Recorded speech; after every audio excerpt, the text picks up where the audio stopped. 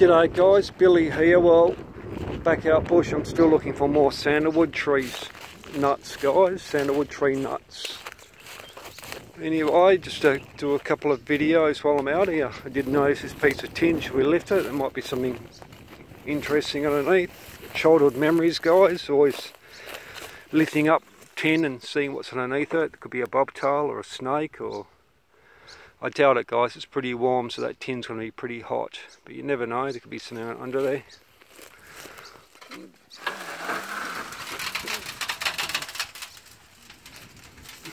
No, nothing there guys, but definitely signs of creepy crawlies.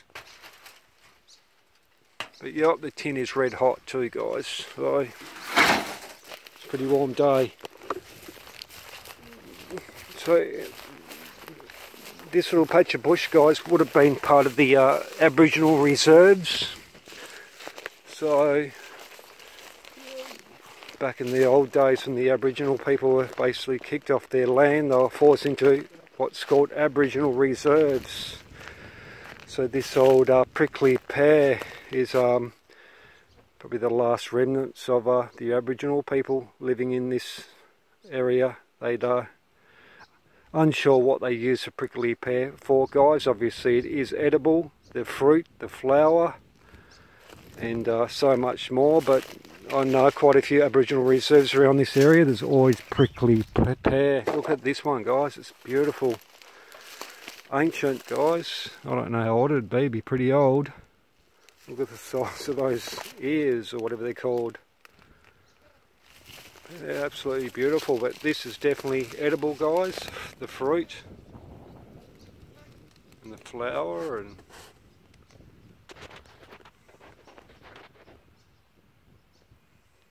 I've never ever eaten it before. I wonder what it tastes like.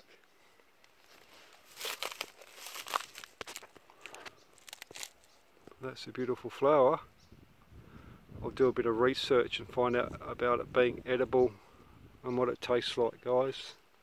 I'd grab some guys, but I've just got no gloves and I don't want to get stung by those little prickly pear spikes. But I do have memories of trying to attempt to eat them when we were kids, but you know, I can't really. Obviously after seeing Western movies, you know, we'd watch a Western movie where they'd be surviving up a cactus, and then we'd go out exploring at the bush and come across these prickly pears and try and do it ourselves, but probably failed. I don't know guys, just childhood memories. But beautiful to see them flowering. But yep, this is definitely where the Aboriginal people would have lived, in this area back in the old days when they were relocated to these little bush reserves. And it's right by the railroad track. The railroad track goes from Dumbleyung to Lake Grace. Lake Grace is about 70 kilometres away. The railway's only used for transporting grain these days. It used to be a passenger service back in it would have ended in the 1950s. The old passenger trains. But yeah, anyway guys, look.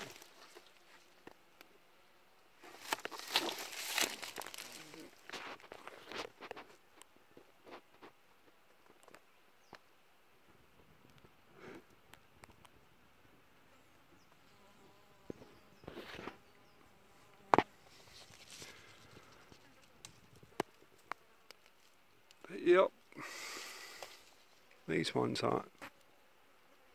Hold on, I'll grab it, eh? There you are, we'll grab them. They haven't got many thorns on them. And I'll take them home and we'll have a taste.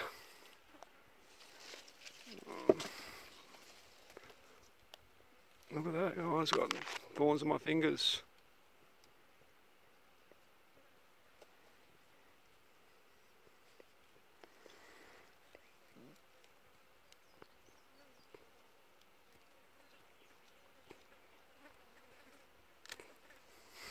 Okay, that'll be interesting. We'll see what they taste like. I'm pretty sure you can eat these. You can eat the whole the whole plant as far as I'm aware, but grab this one too. You can probably make alcohol out of them. I'd say it'd be used for alcohol as well.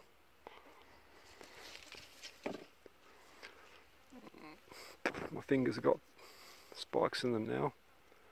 And I suppose you just take that, a leaf cutting like this one here, and just pot into your plant, into your terracotta pot, and grow it just from that little ear or whatever it's called.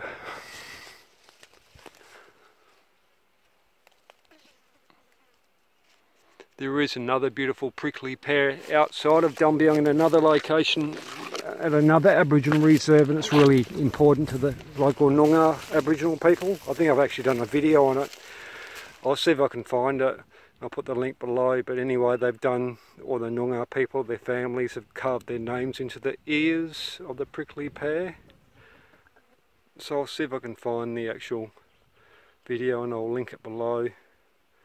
It's at a more famous Aboriginal reserve where they used to actually have a beautiful old mud brick house out there as well a long time ago. I've done metal detecting out there as well, guys, and found a lot of old pennies and stuff like that. But anyway, guys, one of the main reasons I'm out here today is because I'm desperately looking for sandalwood nuts. And this is a beautiful little sandalwood tree right here. So let's hope we can find... Oh yes, I can see some. Oh good, I might have some beautiful fresh sandalwood nuts, guys. And this is what I'm after. Still got the red type skin on it. So, okay, I'll open it up, guys, and I'll show you what they look like. You can't eat the skin of the sandalwood tree. You can on the Quandong tree, a very close family member to the sandalwood. But the sandalwood, you can't eat the skin. You can eat the actual nut, okay, but on the Quandong you can eat the skin. It makes a beautiful Quandong jam or a sauce, or even a nice breakfast type stew. It's like stewed Quandong skins. It's really, really tasty, guys. Next winter I'll do a video on making stewed Quandong skins. Okay, so anyway, I'll open up this and I'll show you what the colour of the seed should be for anyone who's interested in looking for sandalwood nuts. So you want to get the actual seed, what looks a certain colour, okay? You don't want to pick up the wrong type seed. So I'm just going to open up my teeth. So that's what this colour of the nut should look like, and the actual seeds inside the nut. So it's like a khaki type colour, guys, a khaki type colour, or maybe a light brown. I'd just say khaki. It looks khaki to me, a light brown type colour. So that's what I'm after, guys, some nice fresh sandalwood nuts. This one here has already started to open in the sun, see the little crack? So that's the seed will germinate through that crack there. So these ones here, these are all pretty fresh. They've still got the skin on them. Even though it's gone a bit black. Just squash it with your fingers, and then we've got to prepare these seeds. This one's already basically prepared. I don't even know if these ones are viable. I'm going to take them anyway, guys, but I'm after that. After seeds what have still got a nice khaki colour. Okay, you don't want to pick up the wrong type of seed. Right, my fingers are full of spikes on those bloody prickly pears.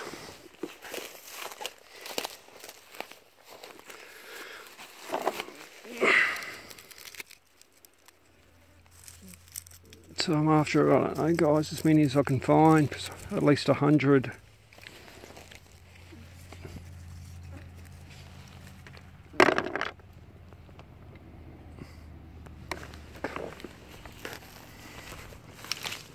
It's the first time I've actually come to this tree before. I knew that it was here, but I've never collected seeds from this tree before.